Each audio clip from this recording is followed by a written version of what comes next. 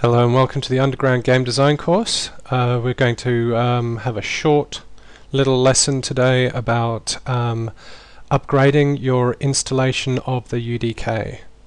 Now I'm posting this because the UDK has just been updated for March, which is when I'm recording this lesson, and so I have to upgrade to the March Beta. As before, we just simply download from the website, but before we install the March Beta, it's always a good idea to get rid of the or uninstall the previous betas that are on your system.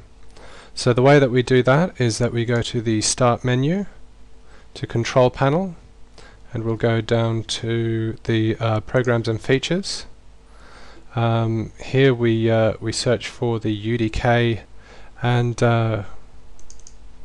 double click, and you double click on the icon, and we will uninstall original and temporary files.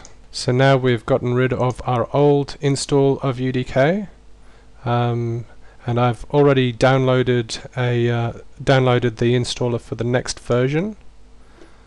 And so I'll just run through the installation of the new version.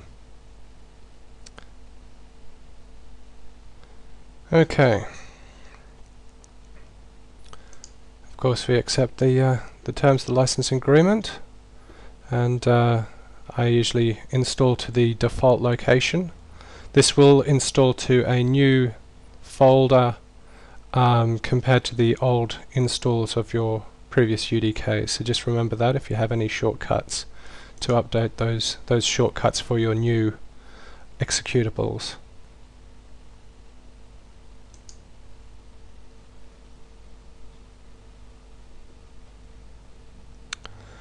Alright, and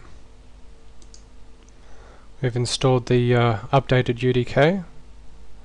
We'll tell it to run